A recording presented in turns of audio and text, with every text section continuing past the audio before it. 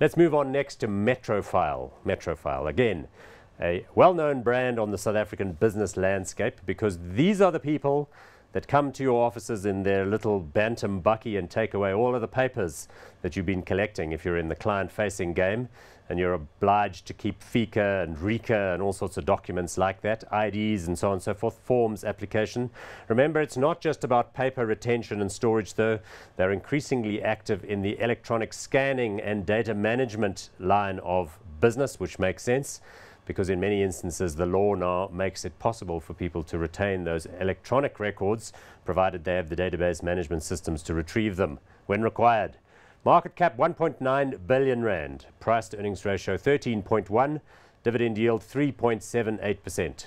Graham Wackrell's done a good job here, and this company has soldiered on and done well considering what its past was. Do you want to describe that past for those people that weren't around back in the day? Yeah, in the early part of last decade, Paul, this was part of a company called MGX, and this was a bit of a flamboyant sort of operation. It had an office in the shape of a boat out there in Midrand there. Yes. And I think the MD was a guy called Chris Hills, and he went away and left the company, and a guy called Ronnie Price was involved, I think, from a distance, and it all fell in a bit of a heap. So but a bunch of IT businesses back in that .com era going gangbusters, and then it all came crashing down. Right.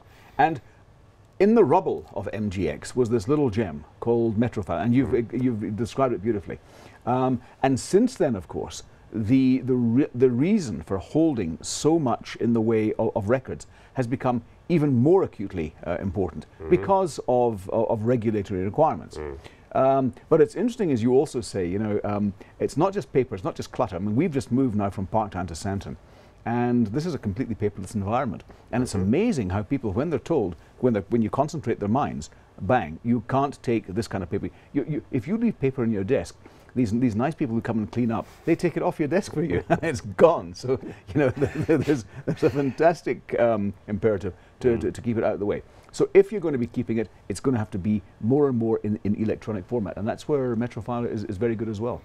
In regard to international expansion, they have bought a business which is in the same line of work in the Middle East. I'm not sure which part of the Middle East exactly, Dubai, I think.